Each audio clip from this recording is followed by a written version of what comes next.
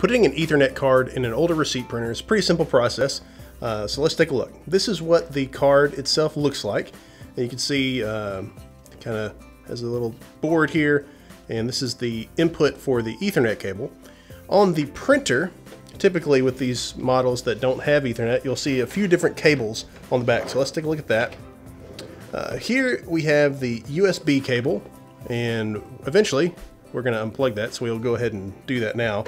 This is a USB cable, probably connected to your computer, or you may have a serial port or something other older legacy device.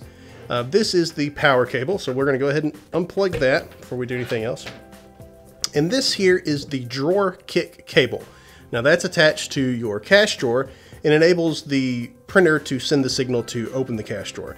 So we'll undo that as well. And it's basically a phone cable. It's called an RJ11. So once you remove all the cabling, this is what the back of the printer looks like. And we've got the this card here is what we're going to take out. So there are screws on either side here and here. We're going to take those screws out and then put the other card in. So once the screws are out, you'll simply grab the card just like this and just pull it out. It'll slide right out.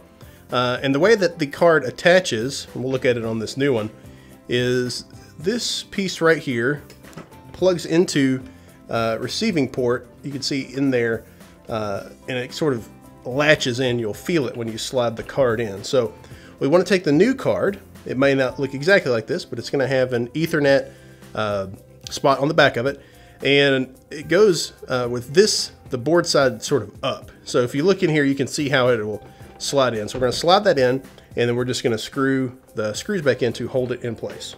And there, when you put it in, you can feel it sort of lock into place.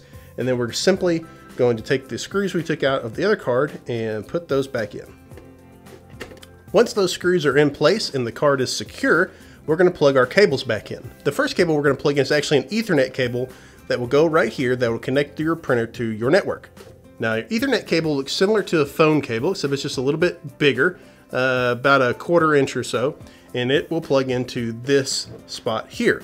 So you'll want to have a cable, Ethernet cable. You'll plug it in here into the printer, and the other end you want to run to a nearby switch so that you can connect your printer to your network.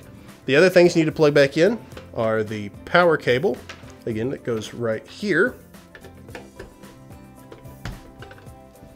And the last cable will be the drawer kick cable, and it goes in the drawer kick spot right up here. And you can actually see on the printer itself, it says right here DK for drawer kick. Now your printer may be an H6000, it may not look exactly like this, but it will be very similar. Now what you want to do once you get all the cables plugged back in is print a configuration sheet, so that when you call us and we get ready to hook the printer up to your computer or to the server, we know what the IP address is and we're ready to get started. So the way you print a configuration sheet on one of these printers, whether it be an H6000 or a TM88, is you press and hold the feed button, which is right here, and while holding the feed button, continue to hold it, power the printer on with this button right here, and it will spit out a piece of paper.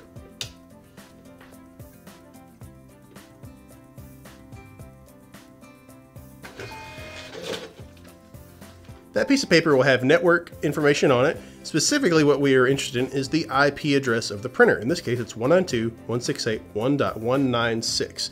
That information will be used to set up the print driver on the server so that you can print to it from Transact. Now, once you've printed that configuration sheet, you will notice that this light is blinking. What that means is you need to press the feed button one more time for the printer to be in a ready state. So you press it like that, it cuts off this little piece, and then your printer is ready to use.